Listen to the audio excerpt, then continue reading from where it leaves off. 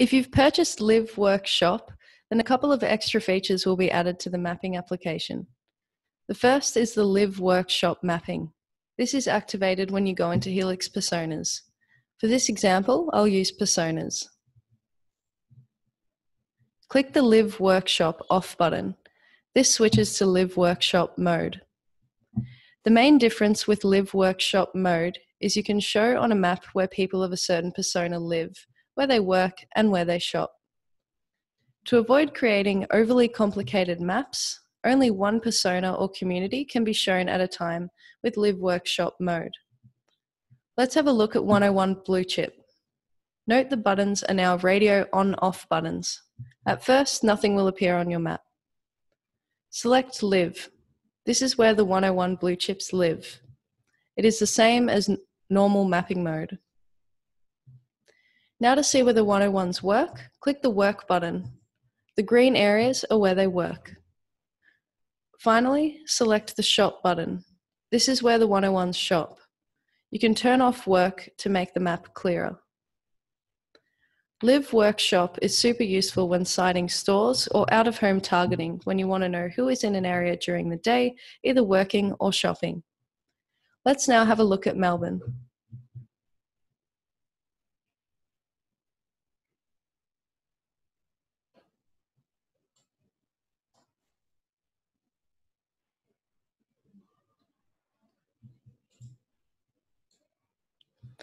It's interesting that no 101s live in the CBD, but a lot shop there.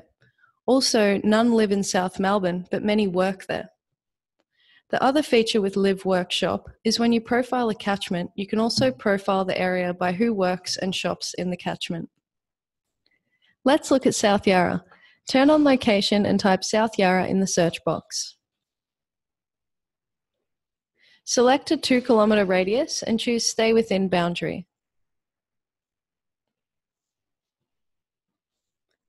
Click the pin button near the search bar, then map it. You see the live population, no 101s.